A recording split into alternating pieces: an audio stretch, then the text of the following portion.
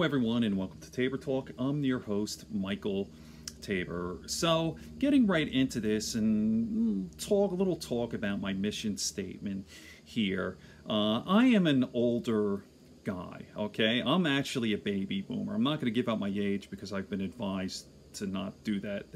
People don't want to be listening to some old fuck. Listen, there are a lot of people my age around the internet who are cool, you know, Gen X, but I'm actually a baby boomer. Okay, so I was born in 1963. Okay, I don't care. So anyway, I'm just really having fun here. So I'm semi-retired. I live out in the Catskills.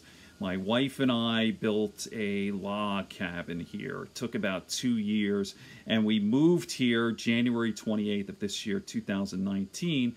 So we're just loving it. We have 5 acres, and it's absolutely gorgeous.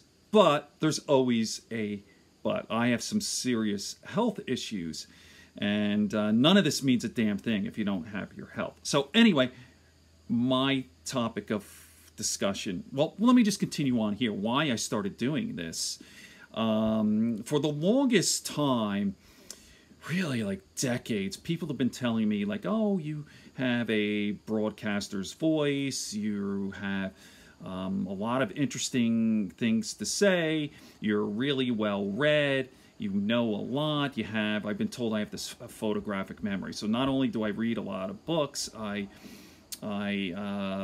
could recall. My recall's excellent. I process about 90% of what I read and synthesize it really quickly, more than the average person. So I'm almost like a, it sounds like I'm bragging, but I'm not. I'm just very fortunate in that regard. I'm kind of like a walking encyclopedia, and I have a million interests, and it's all over the place. You know, I like all sports, mostly fighting, UFC. I'm really interested in music, all types of music, rock music, classical, jazz, blues, everything. And I've been playing guitar for close to 40 years now.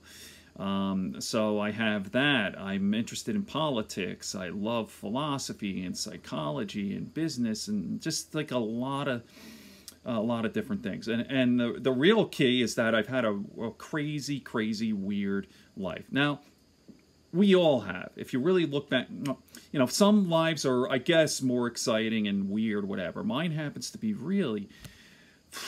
So, I figure, listen, I have the time, let's do this, and let's see what can happen. And maybe I could help people. So going back, as I said, I have a very serious disease. And thank God it has not affected... well, let me just tell you what I have. I have a neurological disorder. It's called, now it's a mouthful, it's idiopathic epidermal small fiber neuropathy. Now, idiopathic meaning that they don't know what the source is. Why I have this, who knows. I started getting symptoms 5 years ago, August, September of 2014. So, fortunately, has not affected cognitive function at all, right? I'm actually better than ever. So, but it's affect motor function and even fine motor skills. So I'll get into it a little bit more. Now, what prompted me to do this particular video recording and talk about it is I listened to an old Tim Ferriss podcast back from 2014, and this young woman entrepreneur, Tracy D'Annunzio, let me show you a picture of her. She's worth, here you go, Tracy. She is worth over $100 million. Okay, so let me just go on her. Let me tell you about her business. Tracy, I should have had this set up, but that's okay. Tracy D'Annunzio. Here we are, Tracy D'Annunzio. Her name, let's search for it. Oh, it's not coming up. Okay, well, anyway.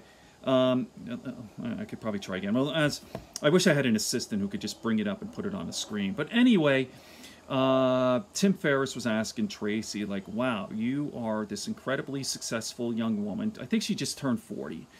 And she has all these companies, and she started from nothing. And now she's worth over $100 million, okay? And it's like, what was your drive? How did you become Tracy D'Annunzio? And she goes, The most important thing, a curse and a blessing, was I was born with this horrible genetic disorder, and it's called, let me bring, now I have this up, spina bifida. Okay, you see that? Okay, and if you could read that, it's a birth defect in which a developing baby's spinal cord fails to develop properly. So she has a lot of neurological issues, like me, okay? So she can't feel her feet. Now, why was this a curse and a blessing? By the way, again, she almost died. I didn't think she was going to make it. She was going to be in a wheelchair for the rest of her life and all this. So why was that important in her life, for her development? Why was that a key to her? Why was that key to her success, having this horrible, horrible disease? Well, two things, and this is where I could relate. Number one, as a little girl, she was at the hospitals getting diagnostic tests, waiting in doctor's office, seeing scores of doctors over and over. Little kid, 6, 7, 8 years old, even grade school, high school, you know. And the thing is, they didn't know anything. I'm not going to say they didn't know anything, but they were, it's a tough thing to say, clueless, but let me explain. When it comes to neurology, we are in the Stone Ages. We know next to nothing about CNS, which is central nervous system, the brain, and spinal cord. CNS, spinal cord issues.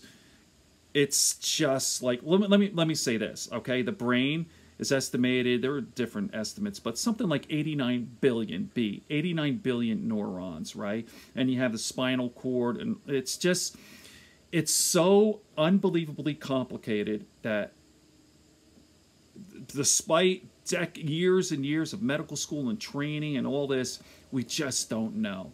And none of the diseases, any neurological disorder, no cure. All they could do is treat symptoms and pain. So we're talking about, let's just talk about the horrifying diseases like ALS, amyotrophic lateral sclerosis, the worst thing that can happen to a human being. It's beyond words horrible. Multiple sclerosis and muscular dystrophy. There are hundreds and hundreds of these horrible neurological disorders. And when you talk to these doctors, they don't know. They don't know. So what Tracy did was, fuck it, I got to think out of the box. And I got to do my own research, because they're not going to save me. All they could do is give you pain. They could get you addicted to drugs, right? They did the same shit with me. They go, Mike, there's no cure for this. You have idiopathic epidermal small fiber neuropathy. They can't even give you a prognosis. Well, what does that mean? Am I going to be crippled? I don't know. I don't know. Can I feel like, I don't know. What can you help me? Give me, there's no cure. I could give you some gabapentin. Do you want that? So, okay. Like Tracy, I had to think out of the box, and I did all my own research, and it's awesome now with the internet, is that I can honestly say that I know more than most of my doctors. And plus, they don't really care. A lot of these doctors, I mean, some do. That's a sweeping generalization. But the one guy from Colombia, this guy, I'm not going to mention names, he was awful. Just did not give a shit. Essentially, he was saying, it's not my problem, no cure. Do you want some gabapentin? And now I am going for I actually have had my 4th stem cell treatment. I'm getting treatments in the city. I'm seeing a naturopath. And I'm doing all I can to save my life. Right? That's what's going on. So going back, the comparison with me and Tracy D'Annunzio had this spina bifida, right? And she did all the research on her own. It's like, I know more than the doctors. And why did that help her in business? It's like, listen, we're just human beings. Yes, there are experts in certain fields of study, but let me just tell you this, people, we're all people. We're just trying to figure this shit out. Right? Let me throw out this analogy, right?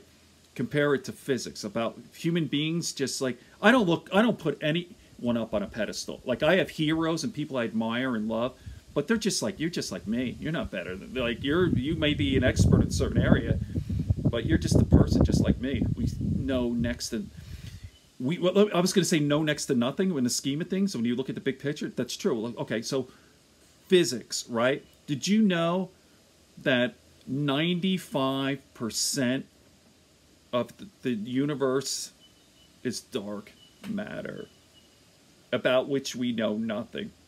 So we know some things about 5% of the universe. 95% of it, it's like, what?